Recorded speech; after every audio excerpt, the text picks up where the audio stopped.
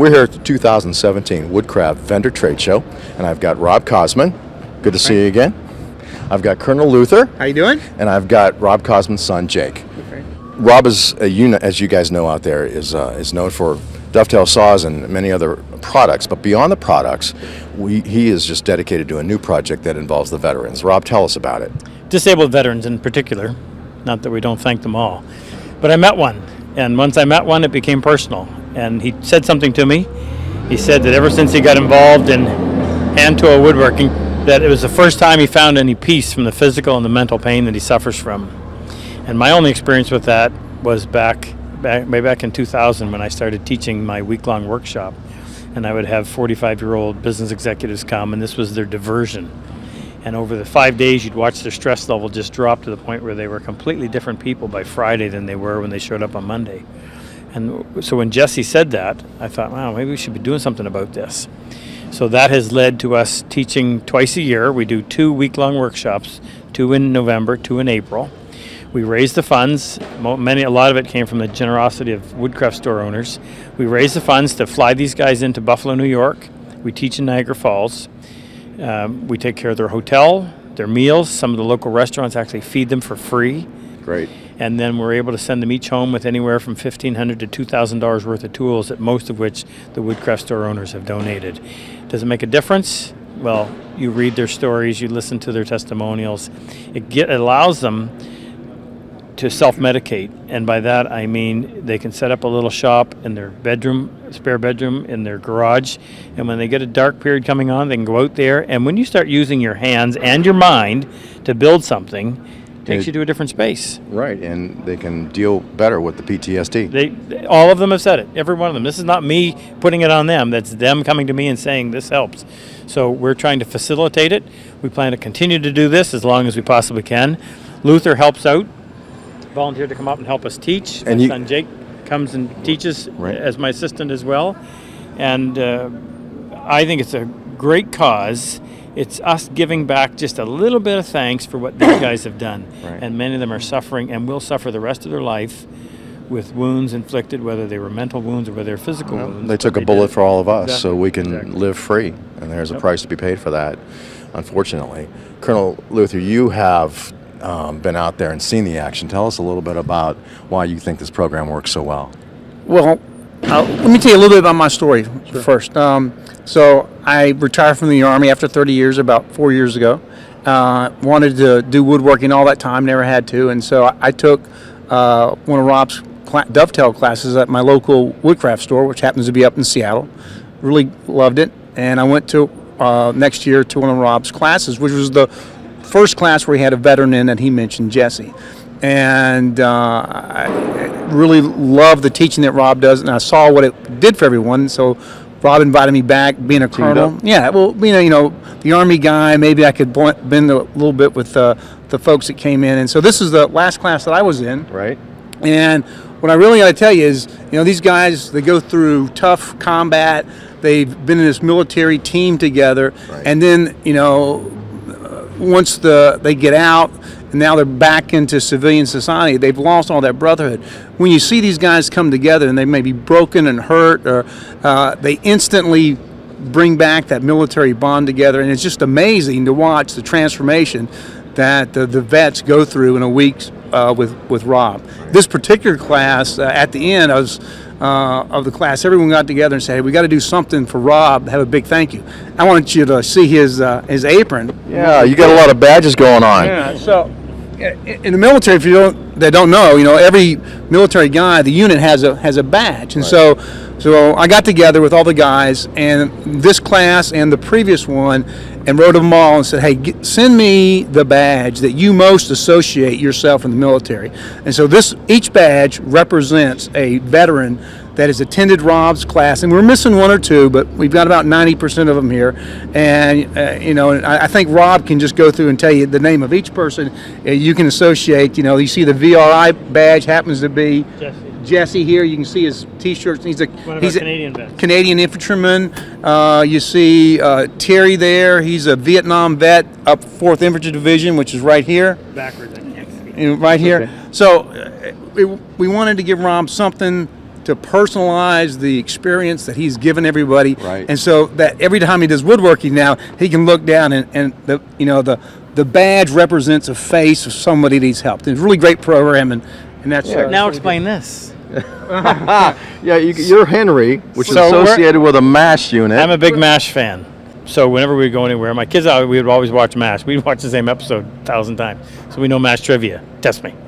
So anyway, so Luther knew that. So he made me an honorary colonel, even though Henry wasn't. He was lieutenant colonel, but that's all right. Get promoted. Yeah. So Had he not died, he would have.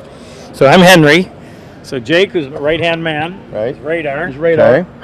And we have another guy. He's not here. He's Rizzo. So if you Very cool. you got to know that if you come to the class for a week, You get a little humor going on too. you're going to spend you're going to spend a lot lighten of it up. time. Yeah, you're going to spend a lot of time on MASH trivia, and no one's going to beat these two guys. I mean, it's like they asked me, what was the name of Radar O'Reilly's pet racing mouse? I mean, who can remember that? So that's what the MASH reference is for. Now you've got a new class coming up in November. Tell us about that to our audience. What we do, and this is for everyone, this is how we spread the word, we do a couple of things. First of all, you have to understand the problem. Guys came home from World War II, they came back into a trade-based society using their hands. In fact, I had a long conversation on the phone with a Vietnam vet just the other day. He said the day he got home from the war, he went to work as a contractor, and he was busy, straight out, for X number of years. Thought all that stuff was behind him. The day he laid up his hammer and quit work and finished, retired, he said 3 or 4 days later it hit him like a ton of bricks. He said, this stuff never goes away. Well, these guys that came back from World War II stepped into a trade-based society. They'd all had some form of manual training in school as part of the curriculum. So they learned woodworking, they learned metalworking, whatever. They built stuff. They fixed stuff. The guys we've got coming home today from Iraq and Afghanistan have not had it because it's out of the school. It's no longer part of the curriculum. We really don't have a trade-based society anymore. And they're sitting there and they don't know what to do. So here's what we do. We have an online workshop. We broadcast a half-hour training episode 5 days a week, 365 days a year, 52 weeks a year, sorry.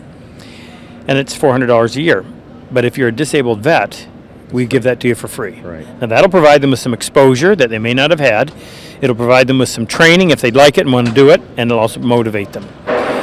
What we do, we make saws. We make dovetail saws. We make crosscut saws. Every time we sell a saw, we take 10% of the cost of the sale. We put it into a tool fund, and then we have if a vet would like to get involved and he can't afford it, he doesn't have the money. If he contacts us, we'll get him some tools. We've sent out a couple of packages in the last couple of weeks, and then twice a year, in November and in April, we teach these 5-day hands-on workshops. If the disabled vet will write me 2 paragraphs, just tell me why we should bring him. Think of it as a resume. Luther does the vetting, but we just make the decision and we pick 6 and we take care of all their expenses, everything, and we'll send them home with tools. So we have a class coming up in November 13th to the 17th, and then the second class is 20th to the 24th.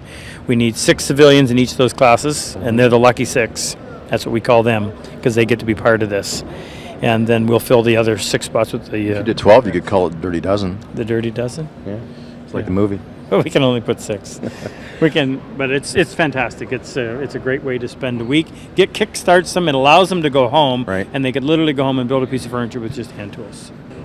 So with all the expenditures that Rob incurs, one of them is air flight for the guys, and you have some other expenditures that their hotel, their meals, and help with the tools. And even with the discounts from the meals and everything, you still need help, especially with the airlines and the housing. So maybe you guys out there and gals can help this program. If you're watching this, go out to RobCosman.com, and there'll be a tab out there that will link to the GoFundMe page, and you can help out. They really need your help. It's for a great cause. And for those of you who may not know, the depths of PTSD and how it affects our veterans, maybe you can fill us in a little bit. You've walked that line. It's really tough. It's tough to be downrange where you have a tight-knit group of brothers that you depend on. You know they got your back, and you go into combat and you see some really difficult and horrible things. And you get you get in firefights, you get improvised explosive devices happen to you, that's a really traumatic thing to happen. And then after you get through all that, it's even more traumatic because you'll probably get processed out of military medically, and now you have left your brothers and you're out there by yourself. So all of that plays on you. And then you come home to normal life. Right. And it's a whole different world when you get back. Right. And it affects everyone different. And you don't have to actually have PTSD to still be affected by all that. Right. So every veteran is affected one way or the other, and it affects everyone. So it's really tough on some guys. And I've really seen this program really improve folks. I just... The reconnectivity. I can just tell you the stories. Creativity. Yeah, it's great. It really is. So woodworking is not just woodworking. It comes from the heart, the hands. It comes from everything. So I want to thank you personally for doing what you do, and thank you for your service and what you have done for us, as well as helping out this program. Thanks for saying that. And thank you very much for being the cameraman and doing all the things you do for your dad.